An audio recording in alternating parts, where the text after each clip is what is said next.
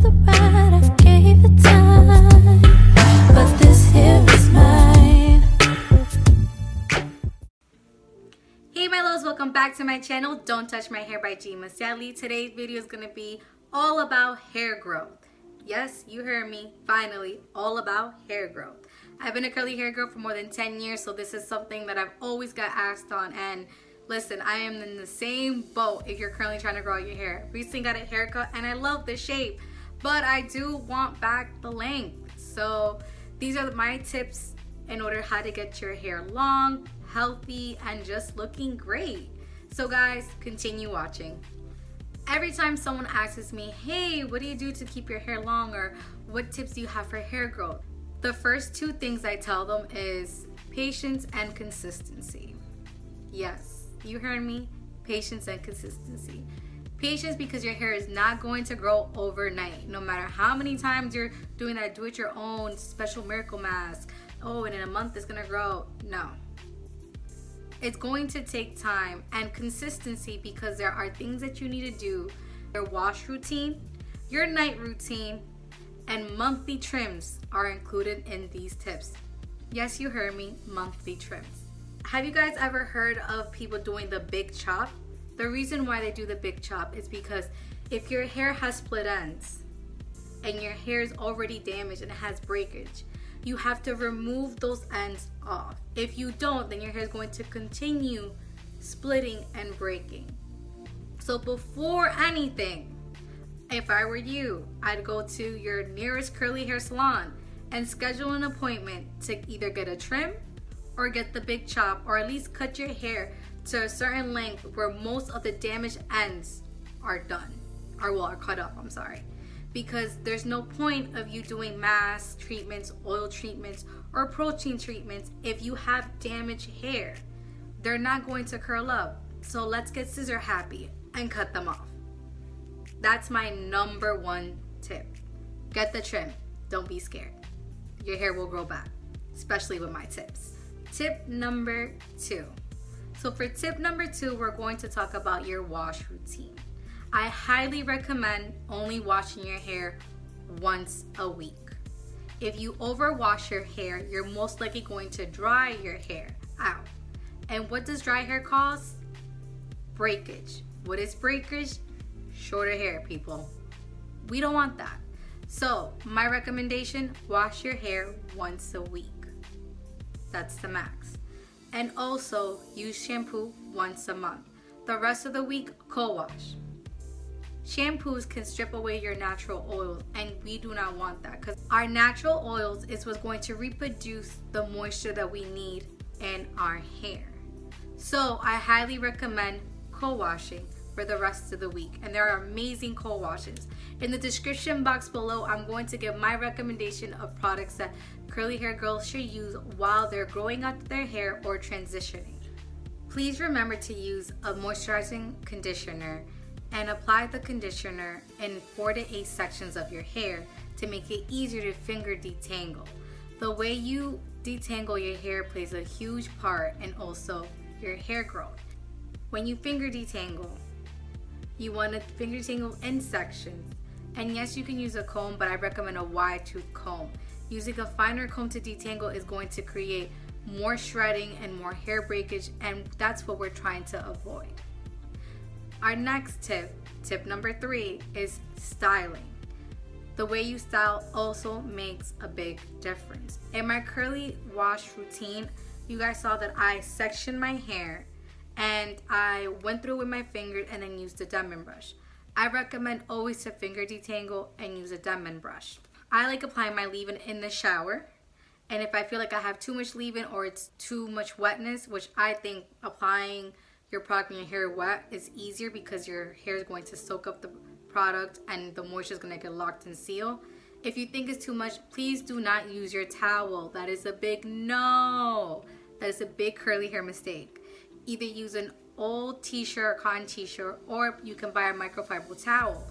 They sell them on Amazon, Marshalls, very inexpensive, and it's healthier on your hair.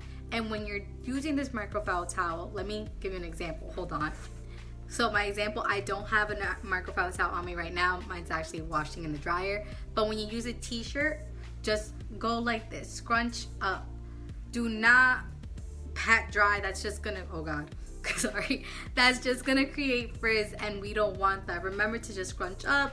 That way it is, you know, taking in any over excess products that you have in your hair. So with the styling, remember to finger detangle, use a wide tooth comb, always use a cotton t-shirt or a microfiber towel. And another important thing, which I didn't mention, if you use a diffuser, please use it on a low setting. We're trying to avoid dryness, and curly hair, whether you have it thick, fine, we are prone to dryness either way. So it's okay to use a diffuser if you're not going to let your hair air dry, which I always recommend. Use it on a low setting. Tip number 4. So tip number 4 is going to be really important because this is something that you should be doing once a week with your wash routine, and that is doing a protein treatment or an oil treatment. I use 2 oils that go in my Masque treatment. Sometimes I don't, but these are the oils that I used to do while I was growing out my hair, which I will be going back to. I used to use Castro Oil and Avocado Oil. These are great oils to use or add on to your mask to get that extra moisture and conditioning in. Now, another oil I use, but this I use while I'm styling my hair, and that is to protect and seal my hair from any, you know, dryness or frizziness, is jojoba oil and almond oil. These oils are great to use as sealers and leave your hair looking shiny and fabulous. Jojoba oil and almond oil are the oils that are closest to the oils that are reproduced from our head. So those are my go-to oils to use. With the protein treatment, I only use G.Massielle protein treatment or Nexxus protein treatment. Like I said before, I will list the products down below. But when I use a protein treatment, I am very conscious that I have to quickly follow with a hydrating treatment. The hydrating treatments I recommend are the Heaven and Hair from DevaCurl and Shea Moisture's High Porosity Mask, which is the mask I'm going to be reviewing for Masque Mondays. These masks are great for conditioning and moisturizing the hair after using a protein treatment. Guys, we're going good. So tip number 5. Tip number 5 is your night routine. You guys have heard of the pineapple bun. I recommend doing the pineapple bun when you go to sleep. You guys don't know what the pineapple bun is? Hold on, I got you right now. So the pineapple bun is that you cover your hair with a scarf, a silk scarf. Always use silk. You don't want cotton that's gonna break your hair and take away the natural oils of your hair as well. So what you do, let me take off my earrings. Now I'm not gonna fight. Just show you what the pineapple bun is. So what you do is take your hair all the way up. You're gonna put it all the way up like this, right? Hold on.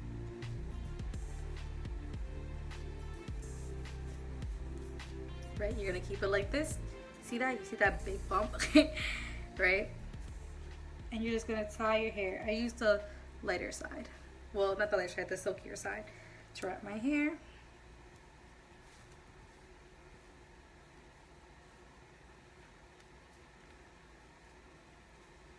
And voila, guys, this is the pineapple bun.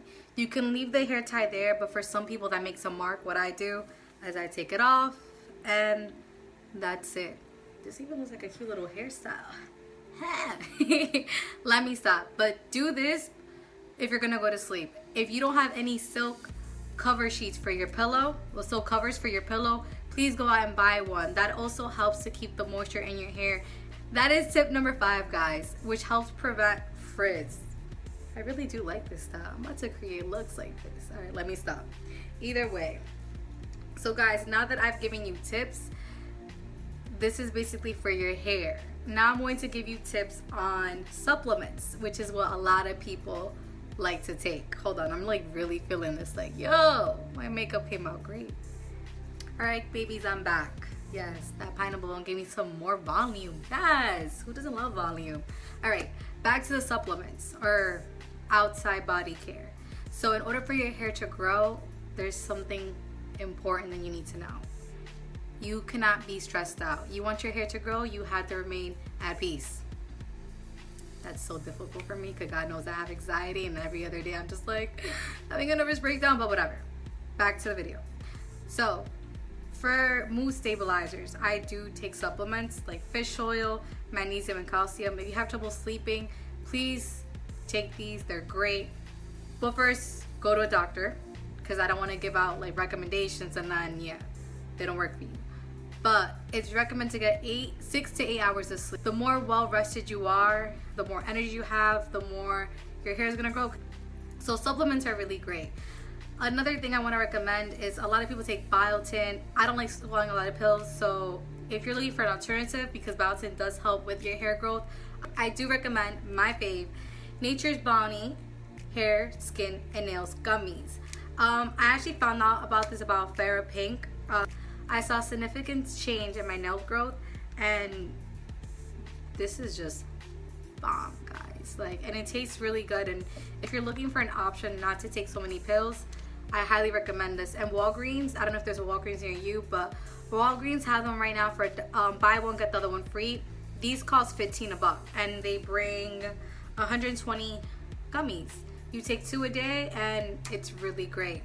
Another supplement I saw to take for your hair growth that I'm excited to try. I have not tried. I've heard great reviews. My best friend actually takes the pill version. Her name is Marja Maya. I will link her Instagram. She's also a blogger. Super cool. Is NeoCell Super Collagen for hair, skin, nail, joints, and bone. So this is the powder version. I don't like taking pills, as I said a billion times already. This, you take it on an empty stomach with orange juice, just one, and I've heard amazing results. Like, I was looking into it, and I had mentioned it up to my best friend because her hair is always long and stuff, and she told me she actually takes the pill version. So since I already know someone who takes it has seen great result, I'm excited to see how the powder works. And so far, what I looked into, it holds up to its name. So once I'm done with this, because I kind of don't want to take this combined, I'm definitely going to give this a try. Either way, taking supplements for your hair is also something I do recommend. Biotin, collagen, they do work. Yeah. Guys, I hope you liked my video. Please like, comment, and subscribe. And let me know if you guys have any more questions about hair growth. I'm excited to go on this journey with you because, as I told you before in the beginning of the video, I'm also growing out my hair. So please message me on Instagram, message me through emails. I would love to hear your feedback on all my videos and what content you guys want me to bring more for you. So remember to stay cute, stay curly, stay positive. Bye.